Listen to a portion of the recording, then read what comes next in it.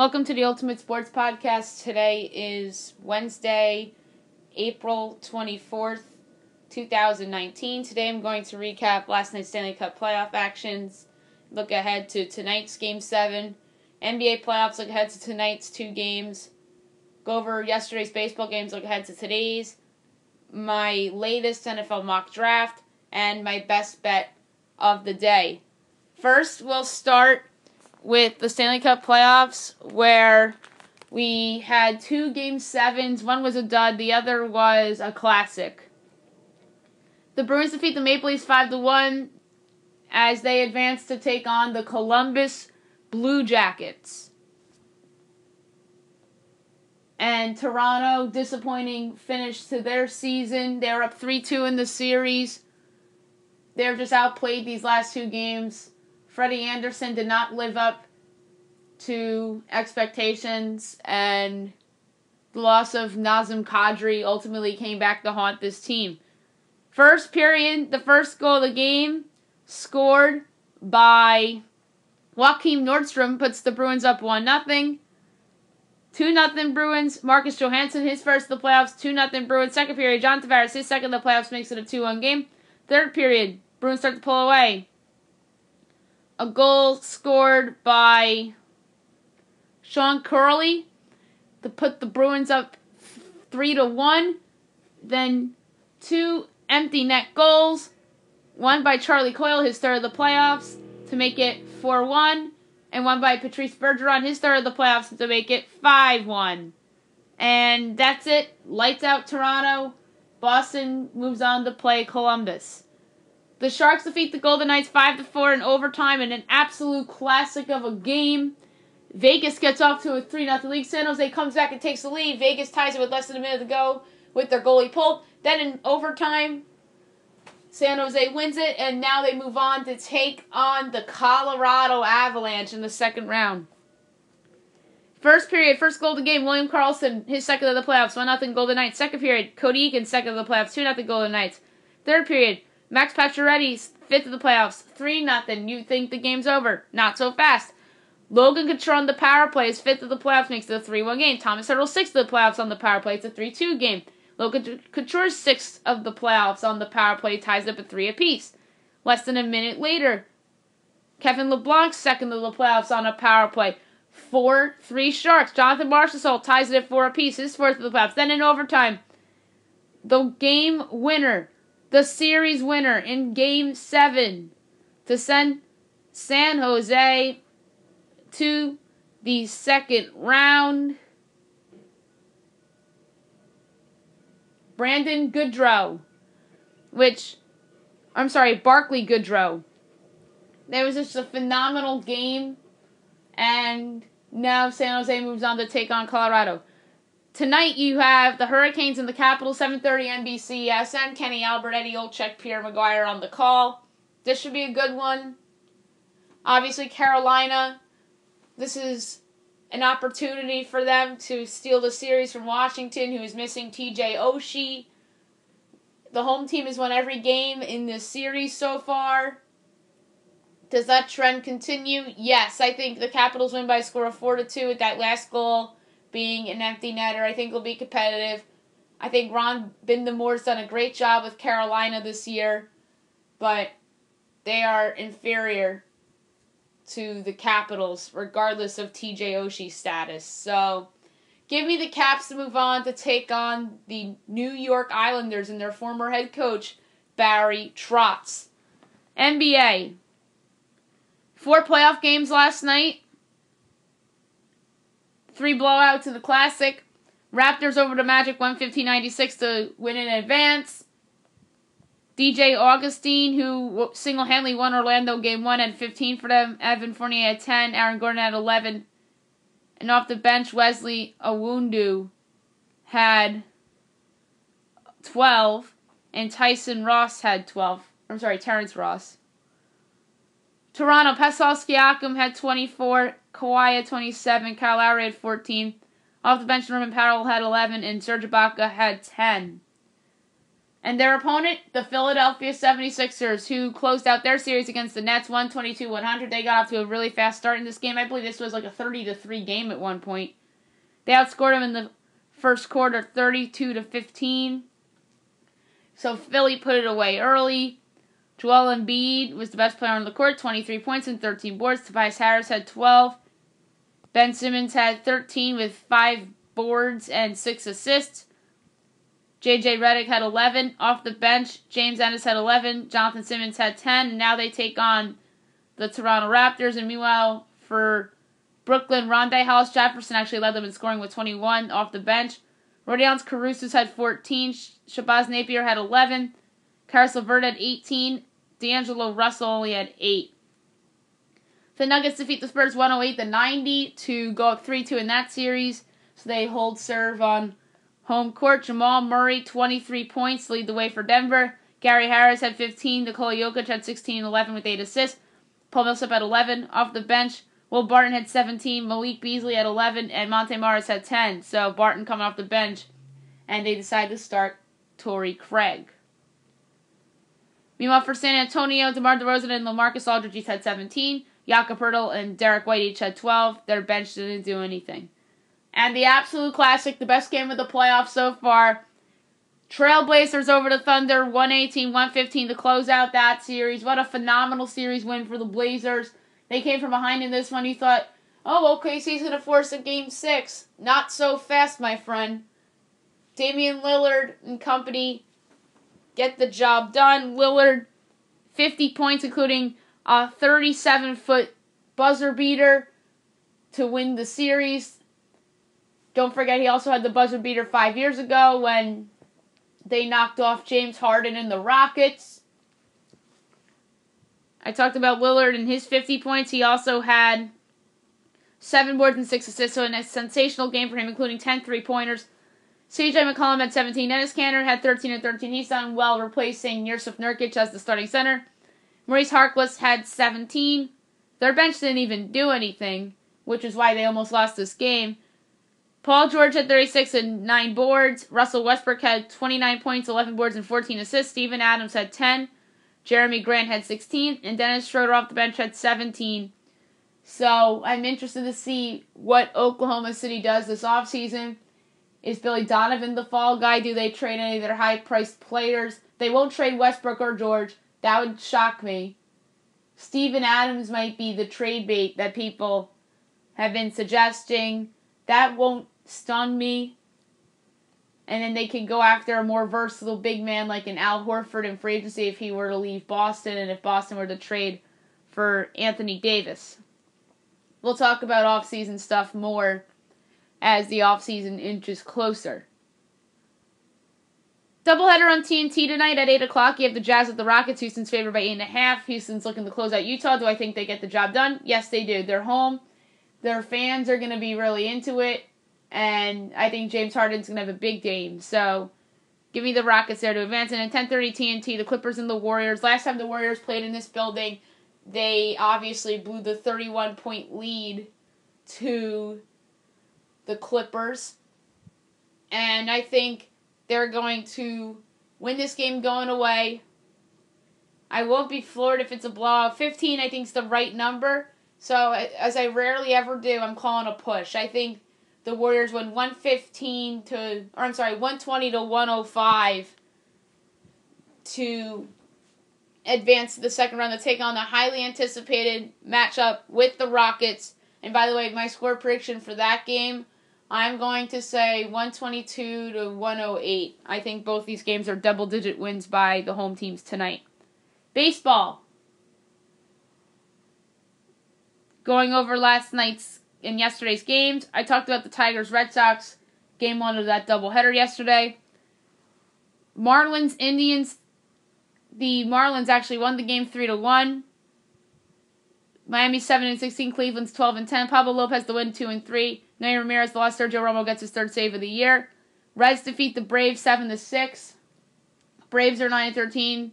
I'm sorry, the Reds are 9-13. The Braves are 11-11. Robert Stevenson gets the win. He's 2-0. Kevin Gausman the loss. He's 1-2. Rafael Iglesias 5th save of the year. Diamondbacks over the Pirates 2-1. Another nice win for Arizona. They're 13-11. Pittsburgh's 12-9. Luke Weaver gets the win. He's 2-1. Trevor Williams lost. He's 1-1. Greg Collin gets his 5th save of the season. Orioles over the White Sox 9-1. Impressive win for Baltimore. They're 9-16. Chicago's 9-13. Andrew Kashner gets the win. He's 4-1. Iván over the loss. He's 0-3.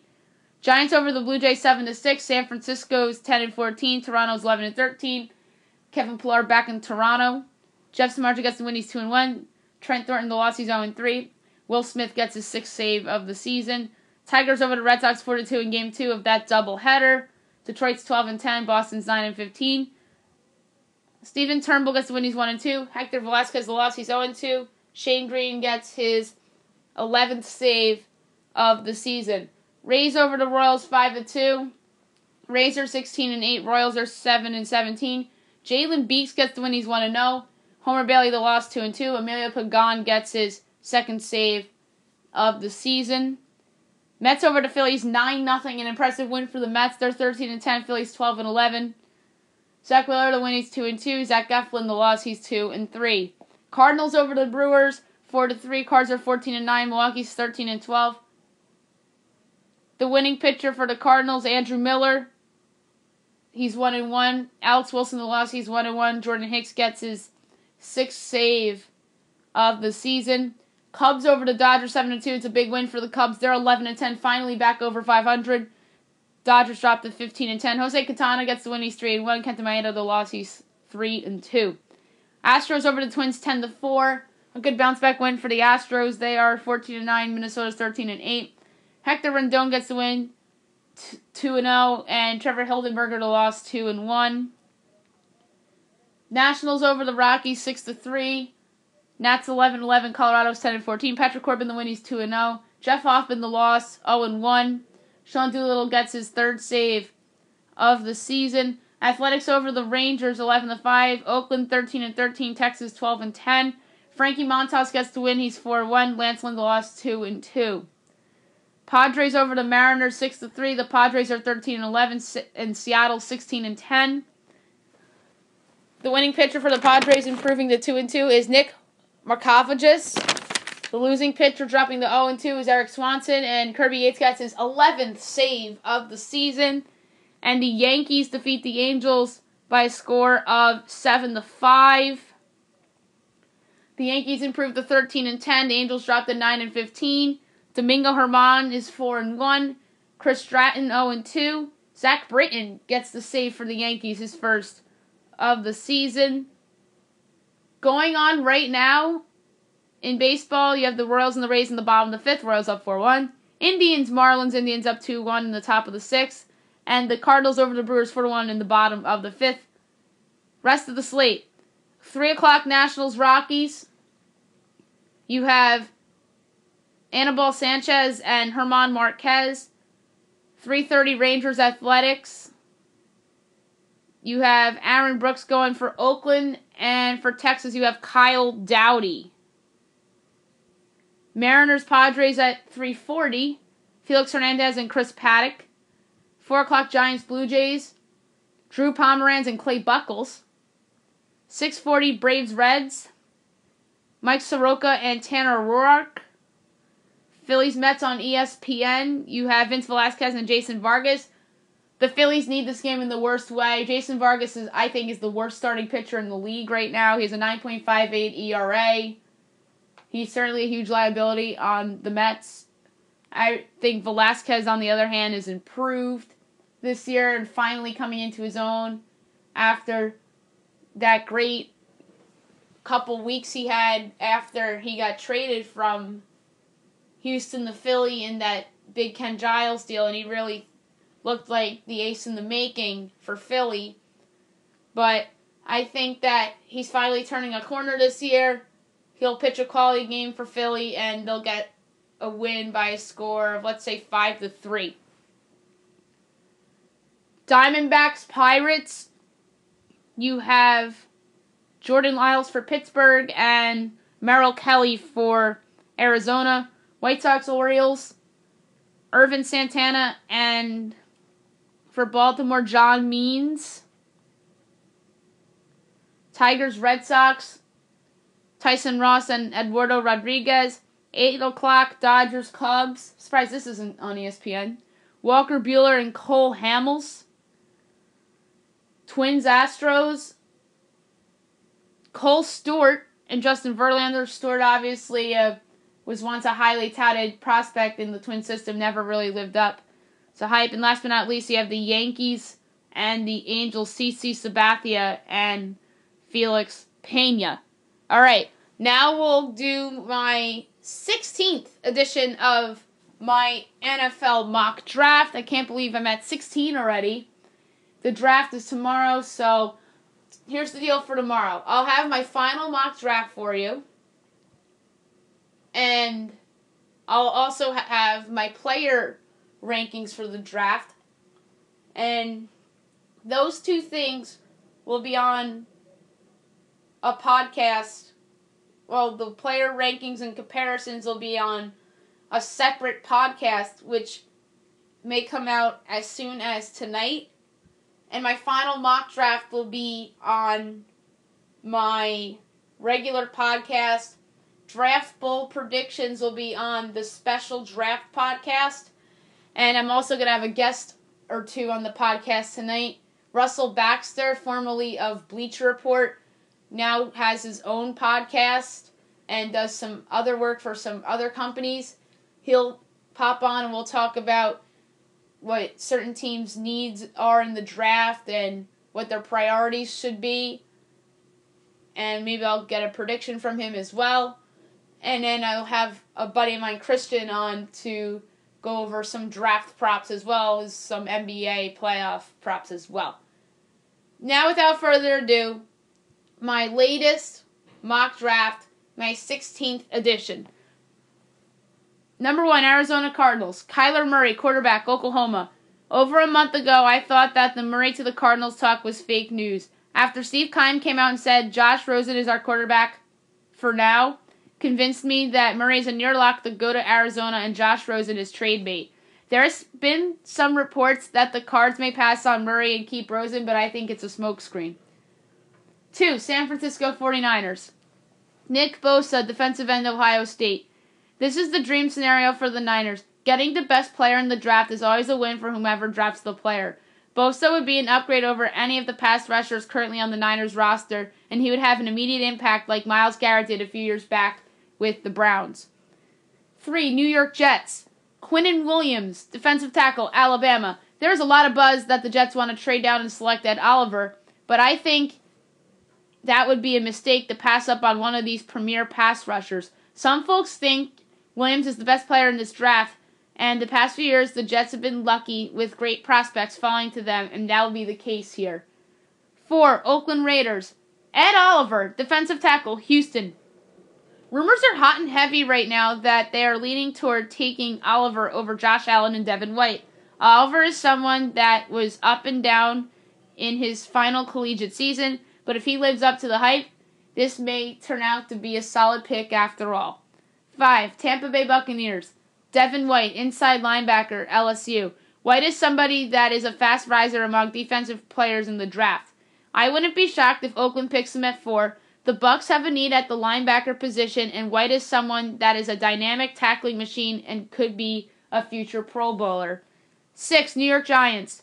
Josh Allen, outside linebacker, Kentucky. Dave Gettleman does backflips as he lands a premier pass rusher in Allen instead of taking a quarterback. Allen is someone who won pretty much every top defensive player award in college this past season, and he provides versatility for a defense that needs top-end talent. 7, Jacksonville Jaguars. Jawan Taylor, offensive tackle, Florida.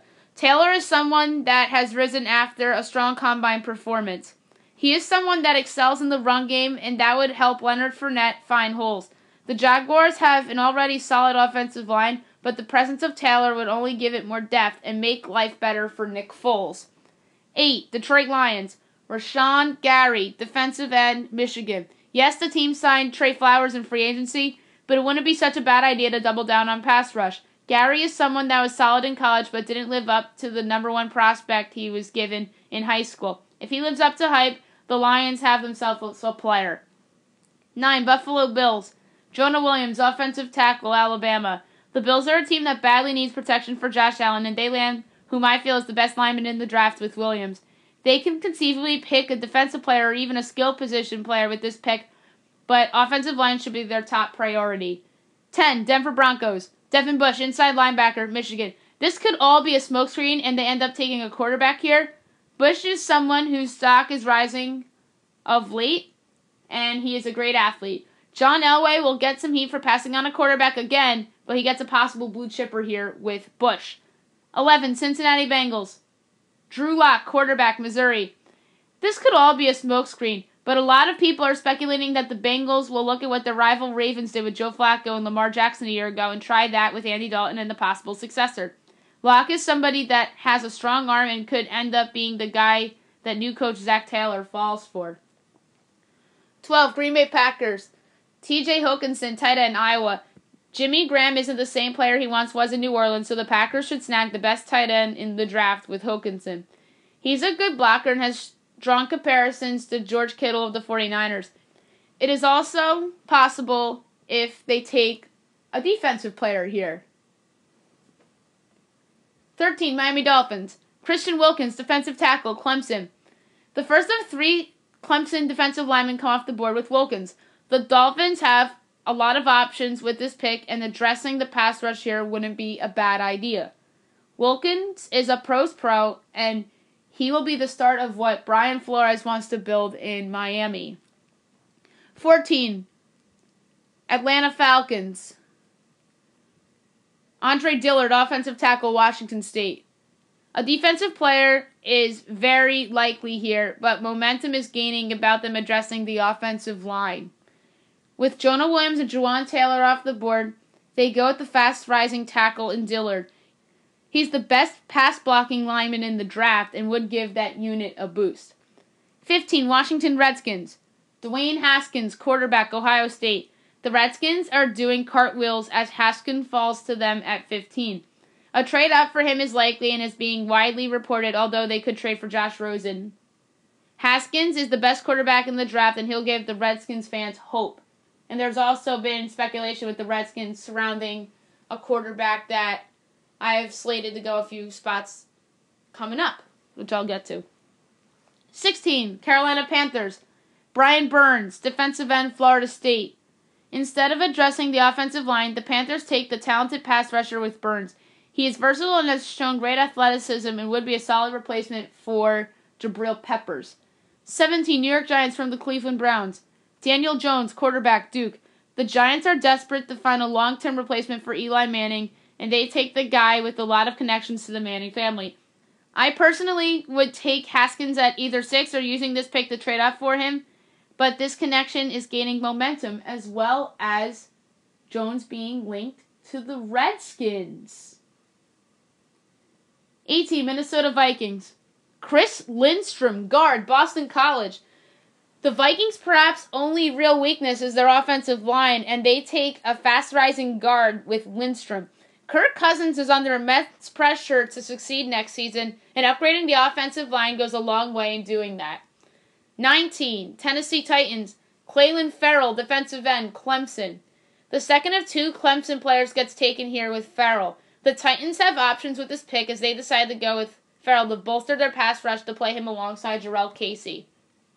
20. Pittsburgh Steelers. Byron Murphy, cornerback, Washington.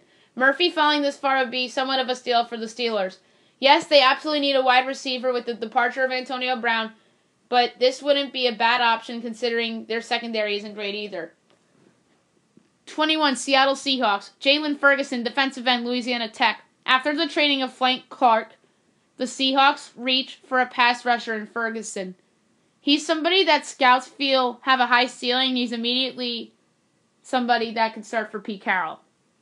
22. Baltimore Ravens. DK Metcalf, wide receiver, Ole Miss. Metcalf is somebody who could wind up a steal from this spot. This would be a nice weapon for Lamar Jackson, who needs a downfield threat guy to help his development. 23. Houston Texans. Dalton Risner, offensive tackle, Kansas State. The Texans had the worst offensive line in the sport a year ago, and they need all the reinforcements that they can use. Risner is somebody that can come in and start immediately for a unit that allowed a ton of sacks a season ago. 24, Oakland Raiders from the Chicago Bears. Greedy Williams, cornerback, LSU. The Raiders land the stud here with Williams as he drops all the way to 24. He's fast and he has great length, and he's someone that John Gruden would likely pair next to Garyon Conley in the secondary. 25, Philadelphia Eagles. DeAndre Baker, cornerback, Georgia. There's a lot of buzz that the Eagles are targeting a defensive back with this pick. Baker is one of the more underrated corners in the draft. He's someone that should go in the first round. He would be a nice addition in that secondary when start for them. 26, Indianapolis Colts. Dexter Lawrence, defensive tackle, Clemson. The Colts snagged one of the more underrated defensive linemen in the draft with Lawrence, who is the third Clemson defensive lineman drafted. He would be yet another great choice to go with the Colts' young core that is poised for success with Andrew Luck back and healthy. 27, Oakland Raiders from the Dallas Cowboys. Noah Fant, tight end, Iowa. The Raiders snag an offensive weapon for Derek Carr with their third first-rounder in Fant, who was supplanted by teammate T.J. Hockenson as the top tight end in the draft. He would come in and do a solid job replacing Jared Cook. 28, Los Angeles Chargers. Jerry Tillery, defensive tackle, Notre Dame. The Chargers' defensive front was exposed in their playoff defeat against the Patriots, and bolstering the interior would be wise. Tillery is somebody who is worth taking in the spot and would fit nice next to Joey Bosa. 29, Seattle Seahawks from the Kansas City Chiefs. Nasir Adderley, safety, Delaware. Adderley is someone whose stock rose with his good Senior Bowl performance. He's not even considered the best safety in the draft, but the Seahawks have a need at the position, and I can see Pete Carroll rolling the dice here. 30, Green Bay Packers from the New Orleans Saints. A.J. Brown, wide receiver, Ole Miss. The Packers continue to bolster their offense by selecting Brown to help replace the void left by Randall Cobb. Brown was always overshadowed by DK Metcalf in college, and now he'll get the chance to shine in the pros. 31, Los Angeles Rams. Garrett Bradbury, center, North Carolina State. Bradbury is somebody whose stock is rising rapidly and is the best center in this draft. The Rams lost John Sullivan in free agency, and Bradbury can come in and possibly start right away. 32, New England Patriots. Marquise Brown, wide receiver, Oklahoma. The Pats snagged one of Kyler Murray's former targets with Brown. The Pats are a team that needs speed within their offense, and Brown would provide that and put up stats with Tom Brady. That's it for my latest mock draft, and now my best bet of the day, brought to you by FanDuel. I lost automatically yesterday by taking the Boston Red Sox to go with a couple other teams, and hopefully tonight's slate provides better chance for me to redeem myself a little bit, because I've missed on a bunch of best bets by overrating some of these big favorites in baseball, especially the Red Sox. We'll obviously go with the Rockets and the Warriors. That's just too obvious for me. We'll flip to the Stanley Cup playoffs. We'll take the Capitals and just hinge on a prayer for that one. In baseball, we'll go with the San Diego Padres. I'll roll with the Red Sox again, but I don't feel good about it. We'll go with the Astros. That's a lock. That's 6 teams. A shade above 6-1 odds. Wagering $1 with a payout of $7.09. That's it for the podcast today. I'll be back tomorrow recapping everything from Stanley Cup and NBA playoffs. Do my last mock draft. We'll talk about baseball too. Look out for special draft podcasts. One will be me doing my draft board along with my comparisons and best fits and every team's needs and what every team has to do to earn an A grade. I'll have Russell Baxter on to talk about what teams are under pressure at the draft and what certain teams need and whatnot. And my props podcast with my buddy Christian. I hope you guys have a great day, everybody.